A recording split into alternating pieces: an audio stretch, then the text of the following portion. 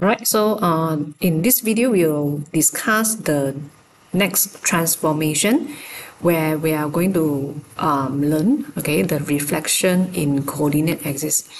Right, so the next transformation is about reflection. Okay, right, so for reflection, comparatively, it will be more easier or more straightforward, where we are having two types of reflection. The first one is if we multiply a negative in front or maybe outside the basic function, then generally it is a reflection of the graph in the x-axis. That means the x-axis here basically will be the mirror, alright, and you are going to reflect your graph upside down. That means if, let's say, originally your graph is above the x-axis, so when you multiply a negative in front of the basic function, then that means your graph will be reflected through the mirror of x-axis, the line x-axis, and your graph above the axis will become below the axis now. Alright, simply happen, okay, in a reverse way. Okay, so this is the first type of reflection where we are having the reflection in the x-axis. Okay, so that means your graph is reflected upside down. And then for if you are having the negative sign inside the basic function, okay, where you can see that the negative is inside the function fx, then generally this is a reflection also, but it is a reflection in the y-axis. That means this belongs to left-right reflection. And the y-axis here will be actually your mirror, the line of symmetry or the line of reflection. Okay, so this is what you have for reflection in the coordinate axis. Right, so let's have a look for example 5. Okay, so for example 5, if they give me the original function where fx equals to cos x, and then they want us to sketch the following graph for 0 until 2 pi. Okay, so to show the comparison between the original graph and also the reflected graph, right? I will draw both graphs in the same axis. Okay, so first of all, I will want to draw cos x first from 0 until 2 pi. So for cos x 0 until 2 pi means that you should have the graph something like this, the shape of the graph something like this, where the maximum value here is a 1, minimum value here is a -1, and this particular point here will be 2 pi. Okay, then this is actually pi. Okay, and now since we are having multiply a negative outside the basic angle, right? Oh, sorry, but outside the basic function, not basic angle. Outside the basic function, the negative is outside the basic curve or basic function, which means that this is actually the reflection in the x-axis, or we call it as upside down reflection, up-down reflection. So if I want to sketch the up-down reflection, basically all the positive value for the y, you need to reflect it down, become negative value. So as an example, the first point here, the maximum point is 0, 1, right? And after you multiply a negative at the y value, it will become 0 and -1. So this original value is y equals to 1. So multiply it with -1 or multiply with negative, then you will get -1. Okay, and then how about for second point here? So for the second point here, you can see that the y value is 0. So 0 multiplied with negative, it is still 0, which means that your reflected graph will pass through this, still this point, 0 and 0, pi over 2 and 0. Okay, so the next point will be this one. Okay, so original graph, you are having the minimum value where it is equals to -1. So when you take -1 multiply with negative, you'll get +1. So that means your new graph will be reflected to the value +1. So the next point, it is still 0, like what I plot here. And after that, the last point that I'm going to plot is this. Maximum value is 1. So reflect it downwards to the negative side, it will become -1. So this is what I have. And I will try to connect all the points together.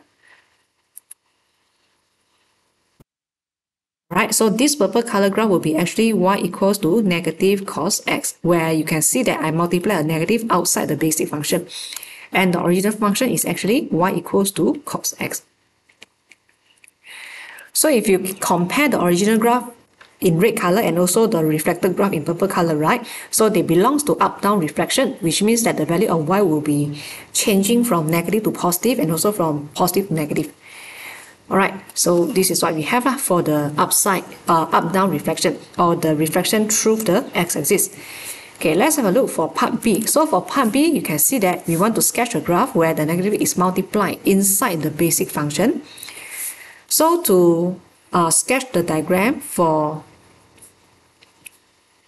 for the negative value is multiplied inside the basic function, then basically I need to make the axis longer so that I can have this kind of left-right reflection. Alright, so for this left-right reflection, I need to draw the original graph on the right-hand side first from 0 until 2 pi. So again, my original graph for cos x will be something like this. Okay, again, this is the maximum value 1 and the minimum value negative 1. Okay, and after that, what do I need to have is I want to reflect this graph to the left-hand side. So this is the original graph on the right-hand side of the x-axis, on the y-axis, and now the y-axis will be actually the mirror. Okay, for us to have the reflection of the graph to the left. So that means you assume that the line is a mirror, and therefore my graph on the right-hand side will be this one. It is still 1.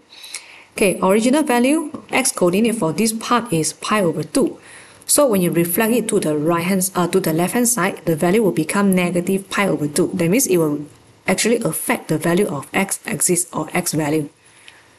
Okay, then it is still passing through y equals to 0. Okay, so for this next point here, the x coordinate is pi. Therefore, when you want to reflect it to the negative value of x, it will become negative pi. So this is negative pi, and the minimum value y is still the same, which is the minimum value y, and it is negative 1. So same thing happen for this point now. So for this particular point, it is 3 pi over 2. So when you want to reflect it to the left-hand side of the y-axis, then you need to plot the point where it is negative 3 pi over 2.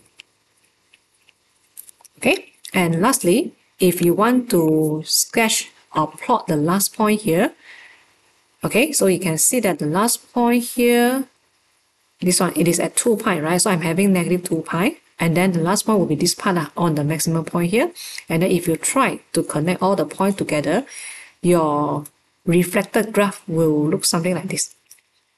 So the purple color part will be y equals to cos negative x. And the red color part will be actually y equals to cos x.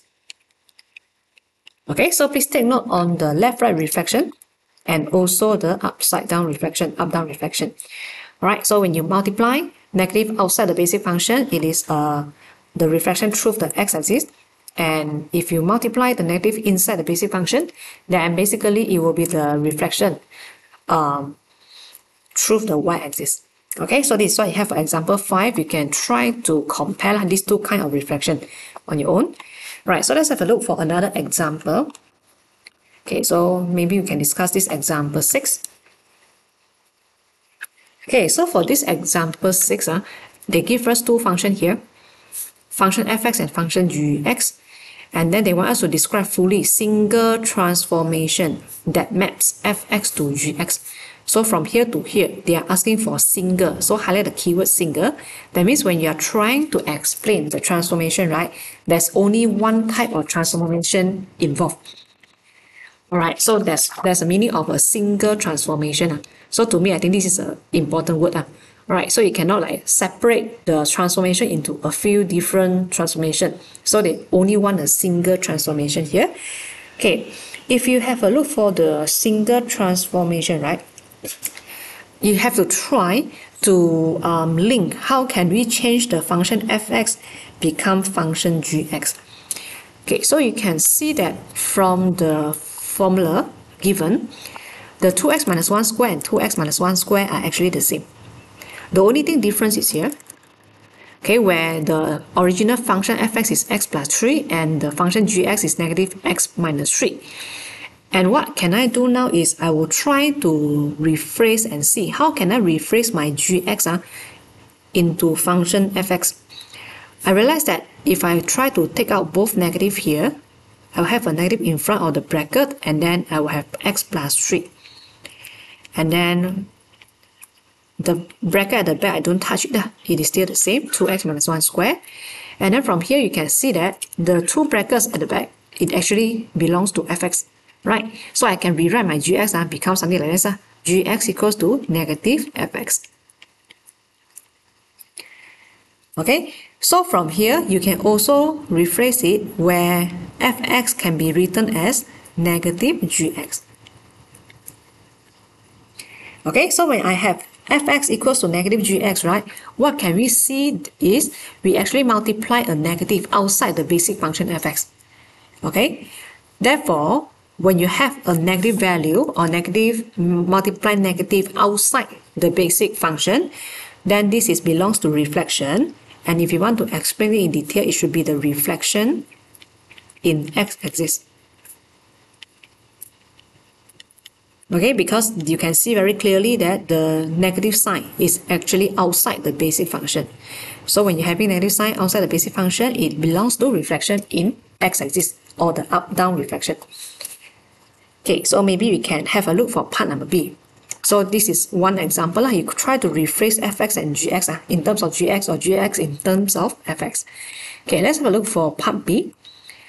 Okay, so for part B, they give us one equation and they give us another equation. Okay, so x squared plus 2x minus 5 and also x squared minus 2x minus 5. So they want us to describe fully the single transformation. Okay, so please highlight the word single again. Alright, so for this word single, let us have a look at how can we try to compare these two functions together. Okay, so I maybe will make the first equation as y1, the second equation as y2. So let's say my y1 is equals to x squared plus 2x minus 5. And then if I try to observe my equation number 2, right, I realize that the center term plus 2x become negative 2x. Okay, so for this one, positive become negative. But the rest in front of x squared, it is still x squared. So usually when you're having anything with the power square, they are the same. But with the odd power, x power 1 is odd power, right? Okay, with the odd power x, the sign is different. Usually it is belongs to negative x, x replaced by using negative x. You can have a try and see. y2 can be written as negative x squared, the whole thing square, then plus 2, then negative x minus 5. If I try to simplify this one, right, then I can see very clearly that I will get the y2 equation. And if we have a look for detail, the original x, I replace it by using negative x.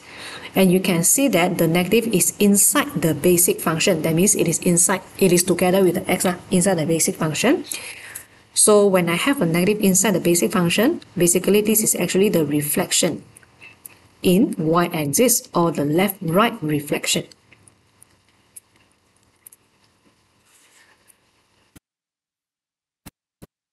Okay, so this is how we solve the question that's related to the reflection. You have to try to figure out what is the relationship between the original function and also the later function after the transformation. Okay, yeah, so this is what I want to cover for this video, where it talks about the reflection part in the transformation of graph.